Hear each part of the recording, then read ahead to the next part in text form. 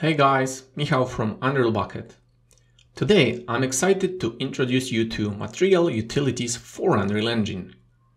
Material Utilities is a free tool you can find in the newest release of the Unreal Bucket plugin that helps with assigning materials to multiple meshes at once. Sounds simple enough, but this little tool has already saved me a lot of time. Now I'm gonna give you a quick rundown on how to use the Material Utilities in Unreal Engine. First things first, you're gonna need the Unreal Bucket plugin. Just go ahead to unrealbucket.com and download it for your Unreal Engine version. And if the plugin is already installed, make sure you're running version 1.2.4 or higher. And a little disclaimer, the plugin and the Material Utilities tool work both in Unreal Engine 5 and Unreal Engine 4. Okay, great. So I have a new project, some assets to start with. Now, if I go ahead and hit this three dots icon next to the Unreal Bucket logo, I can open up the Material Utilities window.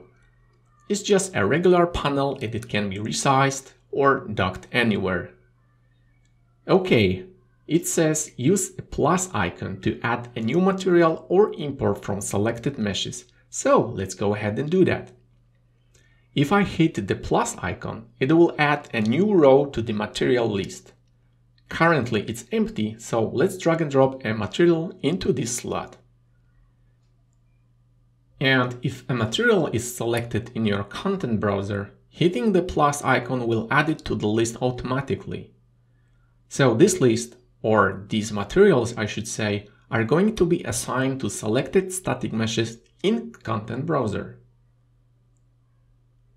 Here I have a couple of sphere meshes, each with just one material slot.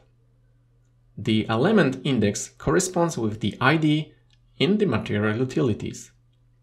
Now, if I select any static mesh, you can see the Assign button is active, and when I click it, the material gets assigned to that selected mesh. There are two modes you can use, but let's leave it for now. Okay, I'm going to select other spheres and click the Assign button again. Now all meshes have the same material. Let's change the material one more time, but this time I'm gonna click and use the search bar, just as I would do in any static mesh actors details panel. Okay, let me search M_red, and here it is. You can always use the browse icon to directly navigate to that material.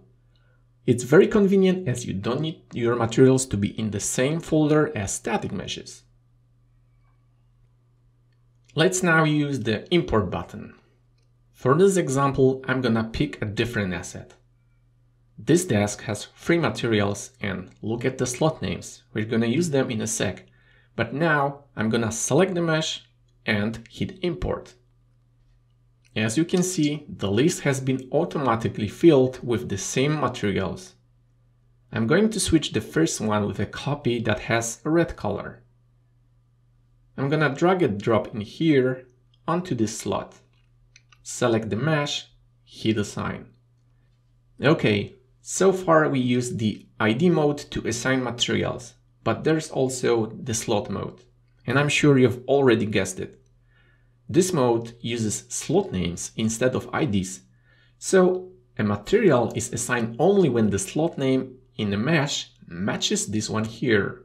So let me demonstrate it.